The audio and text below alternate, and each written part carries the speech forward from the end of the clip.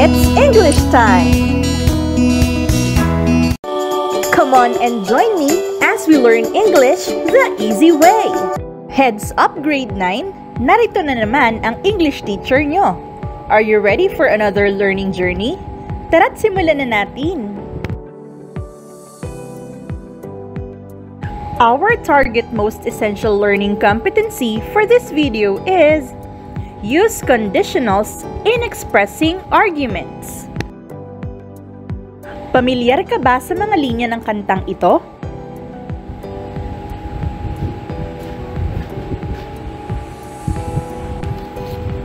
These are just some of the examples of conditionals that you are about to learn today. As grammatical features, conditionals are used in expressing stand or arguments, which may be helpful in persuading others to move or act and even change their thoughts. Conditionals are statements expressing the result of a particular condition. If clause and when clause present the condition, while the main clause explains the results. For example, if you pray hard for it, you will receive it. When you pray, God listens. Main clause may appear first before the conditionals, yet the meaning of the sentence remains the same. So for this example, you may also say, you will receive it if you pray hard for it. And for this, God listens when you pray. There are different types of conditionals which include the following: 0, first, second, and third conditionals. First, let's talk about zero conditionals.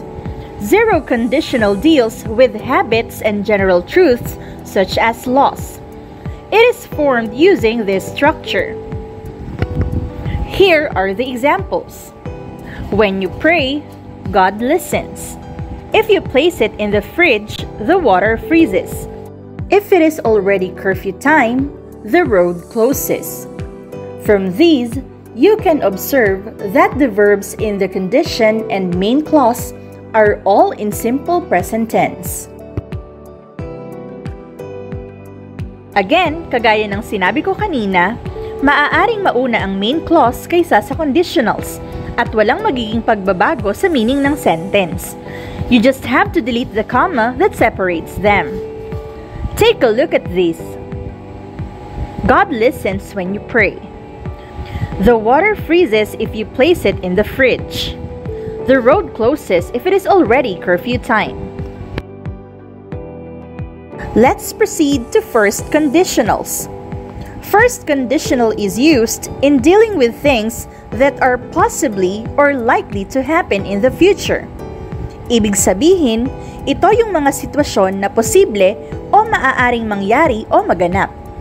In other structure, we may substitute unless, as long as soon as, or in case, instead of if or when. But for the very purpose of learning conditionals, we will stick to using if and when. And it is formed using this structure. For example, if you don't pass the test, I will hire a tutor for you. When he receives his first salary, he will buy me a new phone. If Lila forgets her bag, I will call her mom to get it. As mentioned earlier, we are to use the present simple tense of the verb in the conditional clause, while in the main clause, we use the future tense will plus the base form of the verb. Now, these are the examples naman for the inverted form in which main clause comes first before the conditional. I will hire a tutor if you don't pass the test. He will buy me a new phone when he receives his first salary. I will call Lila's mom to get her bag if she forgets it. Now, let's talk about second conditional. It is used in dealing with things impossible in the present and are unlikely to occur in the future. It is formed using this structure. Examples: if I only passed the test, I would celebrate the party. If I received a lot of money, I would buy a new phone. If I were a boy, I would do everything to please my girl. Take note of the verbs used in the conditional clause. They are in simple past tense, while in the main clause is would plus base form of the verb. And the last one is third conditional. We use the third conditional to talk about things that were impossible in the past and can no longer happen now. Thus, the said situation yielded to different result. We also use this conditional to express regret o panghihinayang sa isang sitwasyon na hindi naganap sa past, kaya yung ina-expect mo na dapat mangyari ay hindi iyon ang nangyari. It is formed using this structure. Now, this is how we form the past perfect tense. Had plus past participle form of the verb. Take note that we are to use the past participle form of verb, not the past simple. Now, let's use these verbs for the conditional clause. If she had worked hard on her portfolio. If my beautiful cousin had joined the pageant. If she had gone to sleep earlier. If he had left home at 6 a.m.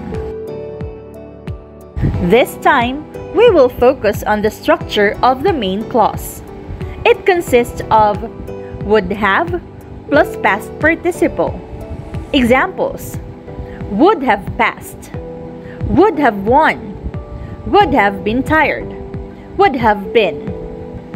Now, let's apply the main clause for the given conditional clauses. If she had worked hard on her portfolio, she would have passed the course. If my beautiful cousin had joined the pageant, she would have won the crown. If Sheila had gone to sleep earlier, she wouldn't have been tired. If Harold had left home at 6 a.m., he would have been on time for the audition. Again, you can exchange the position of conditional and main clause without changing the meaning of the sentence.